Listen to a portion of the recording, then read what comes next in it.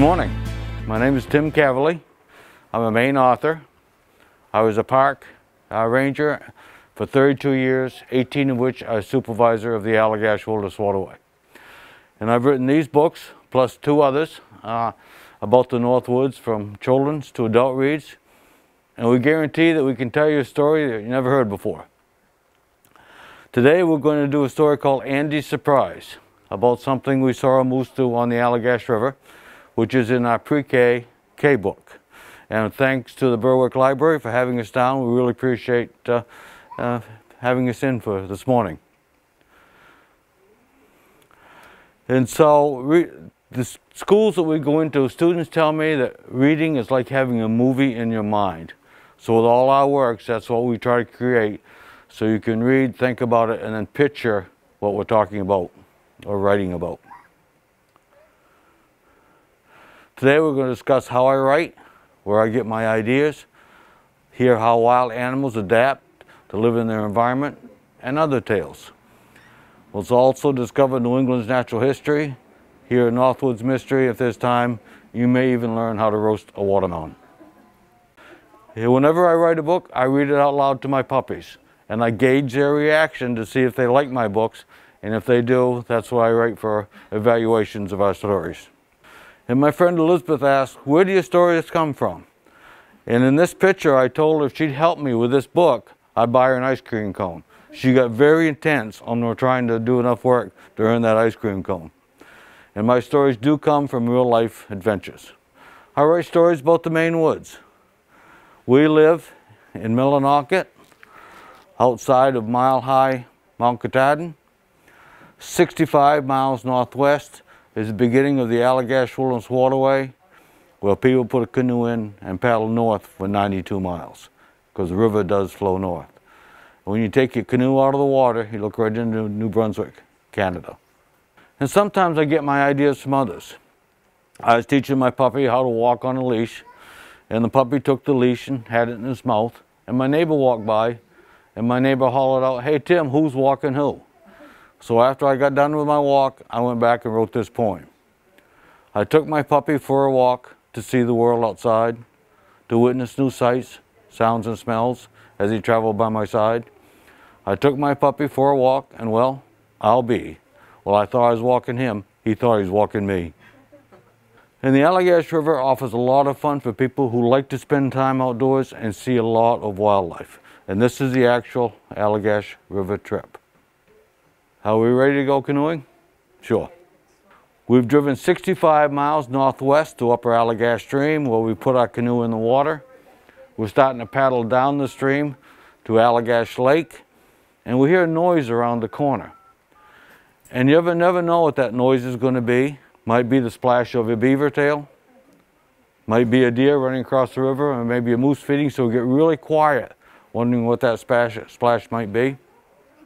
And when we paddle around the corner, we see this ledge, and this ledge is soaking wet. And there's a black bear over here swimming back to shore. Soon I get very quiet and pull off here. The bear doesn't know we're there. We watch the bear go up through the woods. He sits down on the ledge and slides down the ledge into the water. It's a very hot day, by the way. We remain very quiet.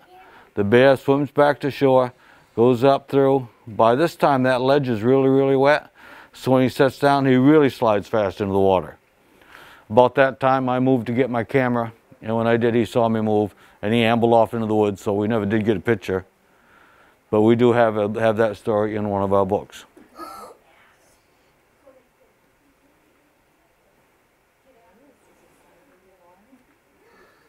Floating along, we might see a pine marten. This is what they call a fur-bearing animal. Has a gorgeous fur, but they're very, very shy. But they love to eat raspberries. And if you're in the forest in August or when raspberries are ripe, if you're really quiet, you might see a pine marten eating raspberries. But again, they're very shy. They won't hang around long once they know that people are around. Oh, we might see a brother and sister as we paddle by in our canoe. Oh, we might see a mother loon sitting on a nest.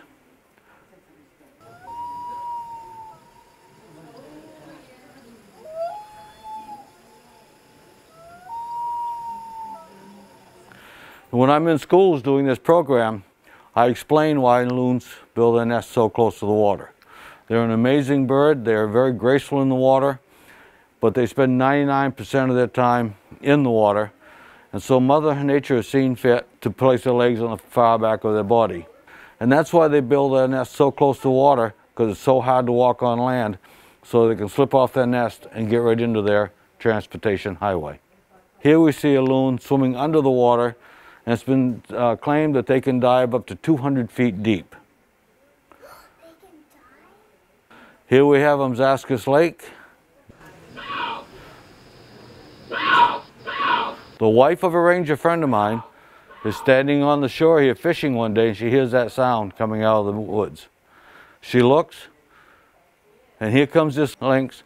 He walks underneath her fish line while her pole's up in the air, and she doesn't want to bring that fish line back because he's probably never been caught by a fish hook before. So she turns to her husband and says, "Do something, will you?" He says, "I am. I'm taking pictures just as fast as I can." And this is a mother lynx with her baby. And the main difference between lynx and bobcat are the tufts on the ears. Lynx have these, the bobcat don't. But look at the big paws. That's because lynx live in an area with very deep snows. So Mother Nature gave them big paws to act like snowshoes so they can get to squirrels and rabbits that they like to eat. The biologists I talk with don't really know why they have the tufts on the ears, but they are such excellent hunters, they think it aids them in hearing what they need to get for their food for them and their families. And as you're paddling along, you may actually find some old trains. These are still up in the woods. They were brought in for a 13-mile railroad track. They're one of the more popular parts of the area to visit, and hundreds of people come each year, travel the Allegheny just to see those old trains. And then you get the excitement of canoeing down a wild Maine River. This is Chase Rapids. This is Class 2, Class 3 white water, meaning really rough water. But you can see this woman is having a great time. After a whole day of canoeing, we sit by the shore, enjoy the stars. Then from across the lake, we hear a sound. It's the call of the barred owl on the left-hand side of the screen. Now the call of the barred owl sounds like "Who cooks for you? Who cooks for you?" See if you can hear that. Play it one more time, Sue. So we're in our tents at our campsite, hearing that sound coming across the lake. The next cove over, there's a great horned owl saying "Who?" So we're hearing "Who cooks for you? Who cooks for you? Who?" A classic comedy routine right out in the middle of the Maine woods.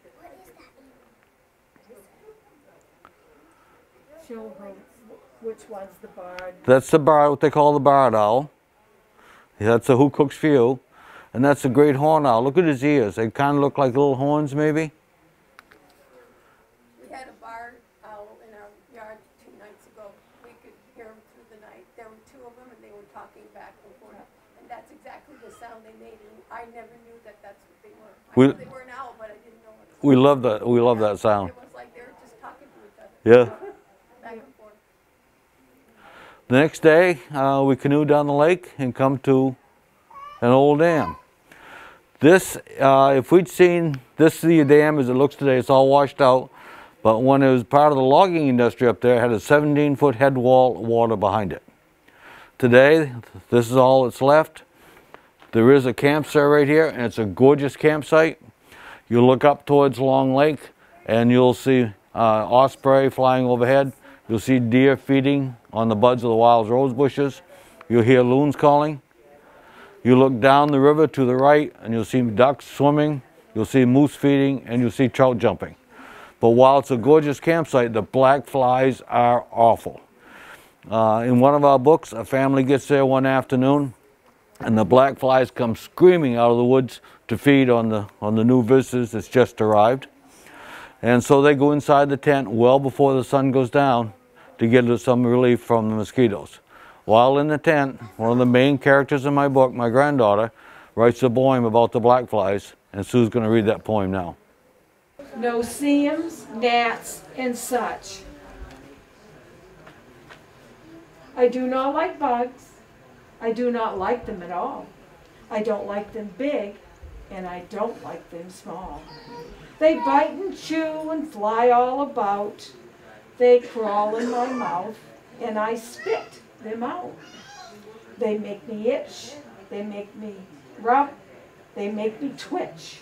I try to get away, but alas I cannot. No matter where I go, there are always a lot. To these pests I say, for them to leave and fly away. Do not bother while I am around and visit here when I cannot be found. I do not like bugs. I do not like them at all. The next time I canoe, it'll be in the fall. Canoeing on a trip we see on the bank of the river. This old cabin, and you can almost imagine the stories that would come out of that cabin after a long day of being on the river or snowshoeing or fishing. And that cabin actually belonged to Henry and Alice Taylor. And this is that same cabin when they lived there. And Henry's a neat old guy, and I could almost write a book about Henry Taylor and his wife Alice by themselves. And he built that cabin on the river at a time before roads were in there. And if he wanted to go somewhere, he either had to walk, snowshoe, or canoe. And so I went down to see Henry to have a cup of coffee one morning, and he always told me a story. And he said, Tim, did I ever tell you about the time I tried to fly a live pig in an airplane? And I said, no, Henry, you haven't told me that one. And he said, well, have coffee and I'll tell it to you. He says, if I wanted to go to Fort Kent to get supplies, I'd have to go downriver 45 miles, leaving my wife alone for 1, 2, 3 days, depending on weather conditions and wind and water levels and all of that. And I got worried about leaving her alone for so long a time, so I thought if I buy an airplane, build a landing strip out behind my cabin, I could fly to Fort Kent, pick up my supplies, and come back that same day. He said, I bought a plane, I built a landing strip, I got very proficient at flying, and I went to Fort Kent and got supplies. I had my plane all loaded, and I saw a sign that said, live pigs for sale. And he thought, you know, it'd be kind of nice to have a pig at camp. He says, so I bought it, but I was afraid the pig might not like to fly, so I tied its 4 legs together, put it on the back seat of the plane, and took off and climbed to 1,500 feet. He says, I'm up there, and he says, guess what? And I said, what? He said, the pig didn't like to fly. He started moving around, started getting restless. He came untied. Once he's untied, and I'm at 1,500 feet, he's running back and forth inside the plane, trying to get out, break out through the side doors. The plane starts doing one of these numbers. I'm afraid I'm going to crash at any minute and kill us both. He said, so I did the only thing I could do. I turned around, hit the pig between the eyes, knocked him out, and he slept all the rest of the way back to camp. And my ideas for stories come from my own adventures with my wife Susan, such as Andy. And now we're going to do the Andy the Moose program, and she's going to read the story while I work the computer. And now I'm going to read a story from Andy the Moose, and it's called Andy's Surprise. And we used to see Andy every day if we went up the lake. And he always had a favorite spot that he used to like to eat.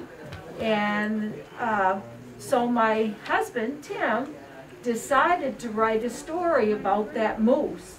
And this is it. Andy is a moose. He lives along Maine's Allagash Wilderness Waterway. Andy is tall and handsome. Like most moose, Andy has dark brown hair and big antlers. Andy likes the river and he likes to swim. Sometimes while swimming, he even sees people paddling in a canoe. But Andy never lets people get too close. One day, the sun is very hot, so Andy decides to go swimming. Andy the moose splashes into the river. The cool blue water feels so good. So Andy sits down. With only Andy's head above water, Teddy Trout swims around the moose's ankles. What? Andy, it's Teddy Trout. He swims around the moose's ankles. And I bet that makes Andy laugh because I bet that tickles. Andy is a happy moose. So he makes up a happy song. Water on my belly, trout by my toes, wading in the river, water's running off my nose. Andy wants to stay all day. Teddy the trout nibbles on Andy's hoofs. The fish's nibble tickles Andy's toes. That makes Andy giggle. And Andy sings, water on my belly, trout by my toes, wading in the river, water's running off my nose. Andy feels hungry. He loves to eat green grass. Andy knows the grass grows on the bottom of the river. Andy goes underwater to get a snack. But the water is deep. Andy goes underwater and disappears. So you don't see Andy anymore. Once he has a mouthful of food, he sits up with his head above water, and Andy chews and swallows his lunch.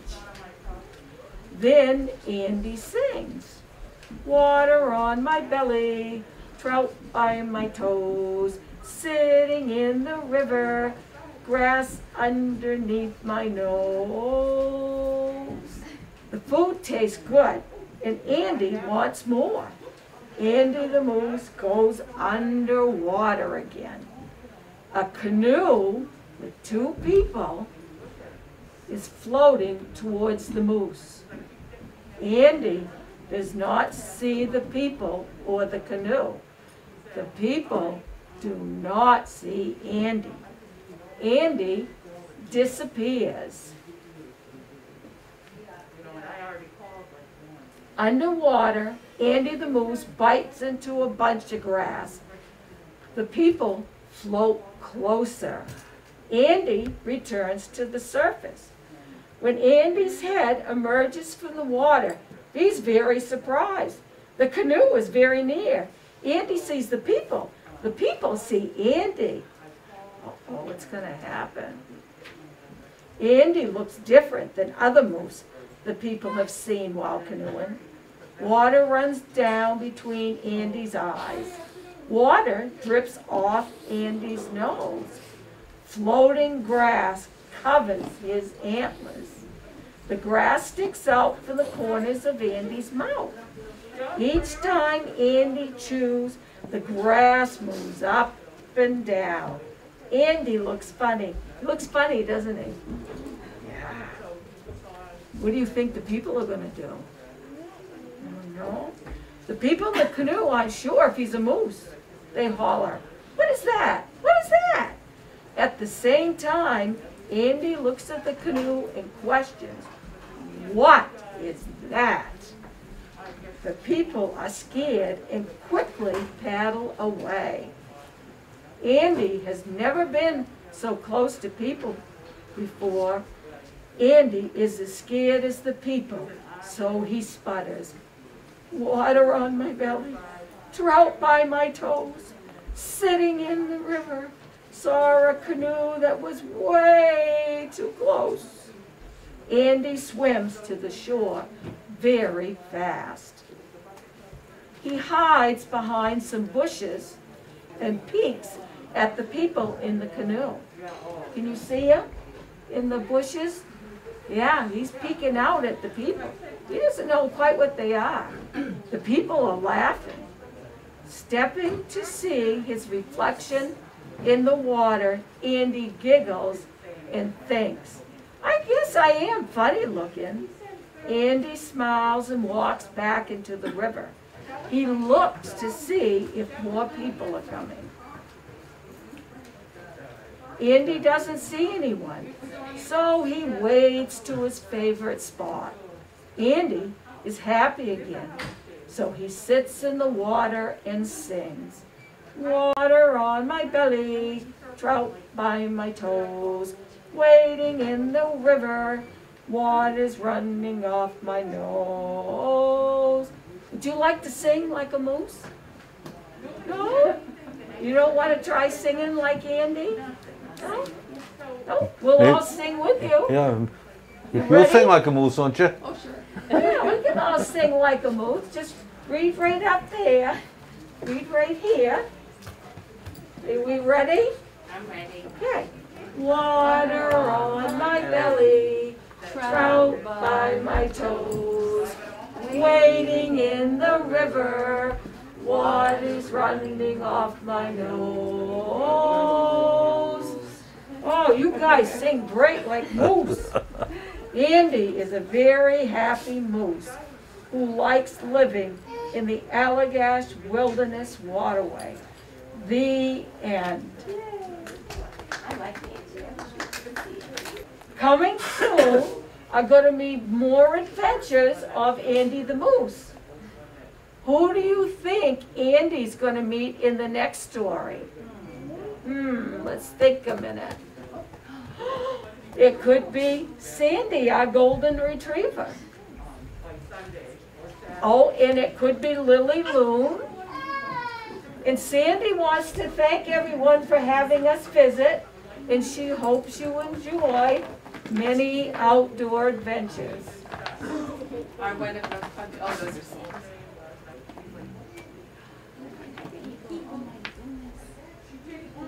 There's Charlie.